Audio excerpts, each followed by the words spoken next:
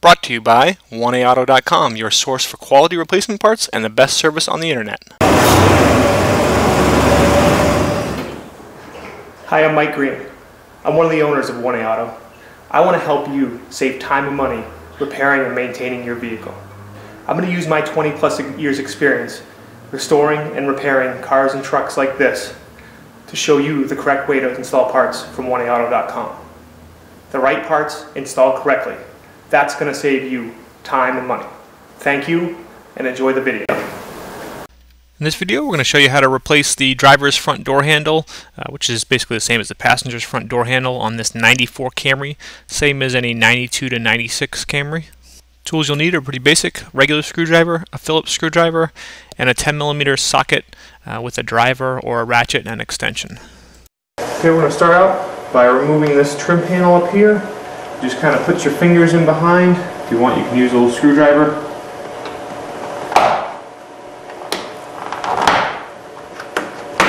Pretty much just pops out. See, it has little pins that go into the grommets there. Now you need to remove this bezel around your door handle. And you do that by inserting a screwdriver at the top, prying up some, and pulling it out. Okay, and then the same thing at the bottom. Prying up with my screwdriver and pulling out with my fingers. Okay. And that comes out. Close-up of where you place your screwdriver in order to pry that bezel.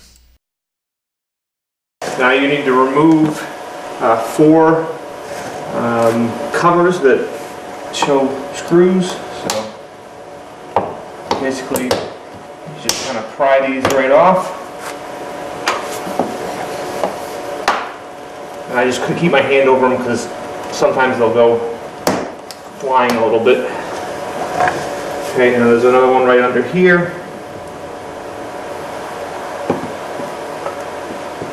Just kind of pry it out and pull it out by hand. And then there's another one right down in here. Same thing.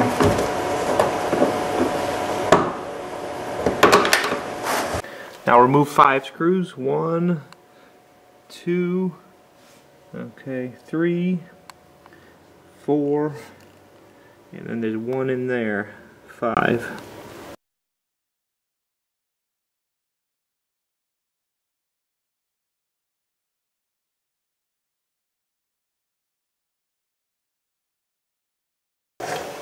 Okay, then on the end of the door, there's 2 pins. You actually push the center of the pin in. Okay, and then you can actually pull it out. Okay, now here's a close-up. Push in the pin, and then use a screwdriver or your fingernail to pry those 2 pins out of the end of the door.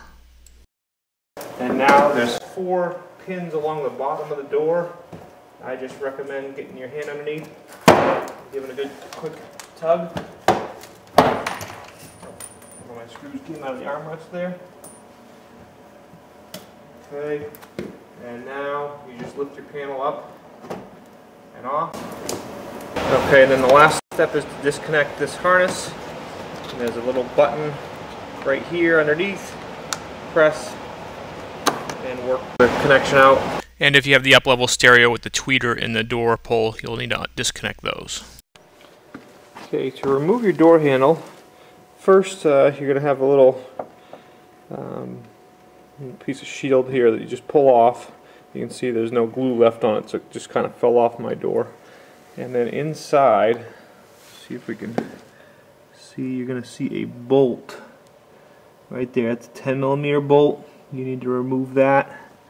And then up in here, accessible right here, another 10mm bolt. And then the other thing is, you can see that yellow clip right there. You need to reach your hand in there and pull that clip off, and I will try to film that for you. Okay, so for that clip, you can reach your hand right in like this. You just basically need to get your finger in the back of it and push. Okay, and then just use a screwdriver, and you want to push that rod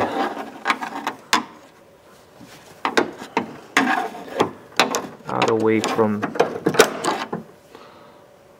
the door handle, so now you can see the rod is disconnected. And now you'll want to remove the two 10mm bolts, which you can just do with a regular 10mm socket and a driver, or you could use a ratchet with an extension. Put them in here, guide onto the bolt, and remove it. Most likely these bolts are going to fall down in the door, which is okay. My light here. And then this one right here.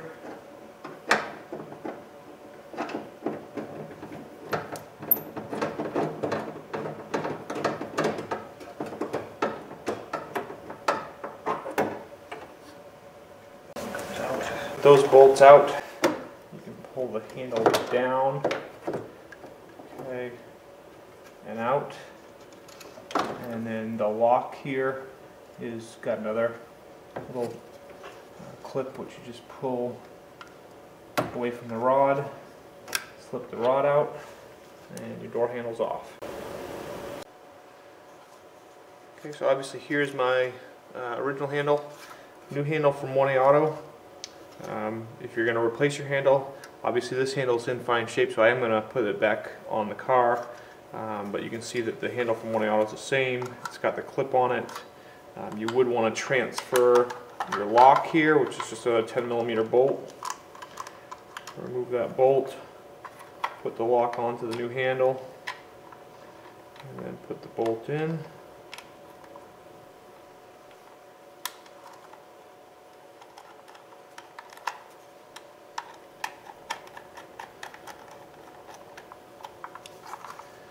Okay, so you can see it'd be ready to go.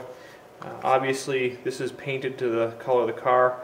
There's no reason you can't just put a black one on if you're not that concerned about it. If you do want to paint it to the match of the car, then I would suggest going to a automotive paint shop that has a good paint department. I'm sorry, an automotive parts store that has a good paint department. What they can do usually is using either your VIN or your paint code, which they can help you find. They can mix up some paint to match your car and put it in an air charged spray can, and then you can repaint your new door handle yourself.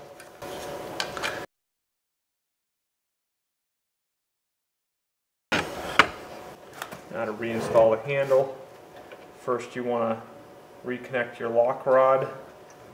So push that in and lock your clip. Okay, and then kind of twist the handle in. Push. Now we can reinstall our two 10mm bolts. Kind of feed them into the driver first. Watch them into the hole. And lightly start them. Make sure they go in nice and easy.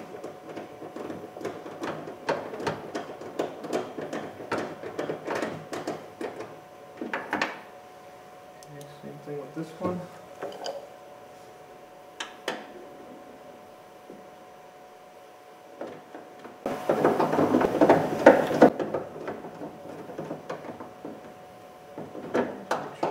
Firm. Tight.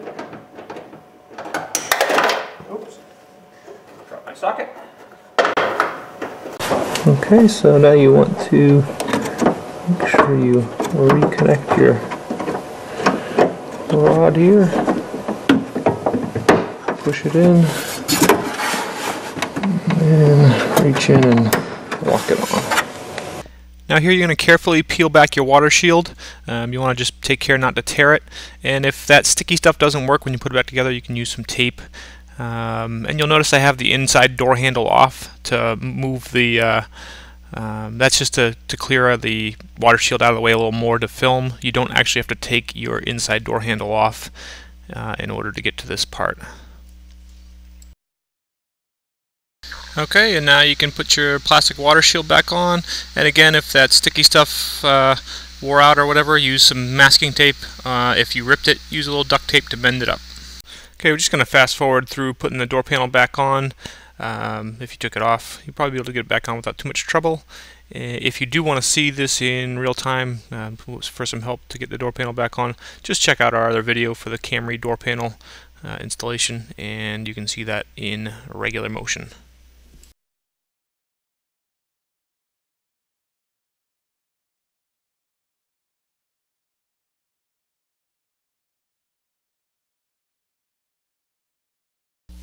We hope this helps you out. Brought to you by www.1aauto.com, your source for quality replacement parts and the best service on the internet. Please feel free to call us toll-free 888-844-3393. We're the company that's here for you on the internet and in person.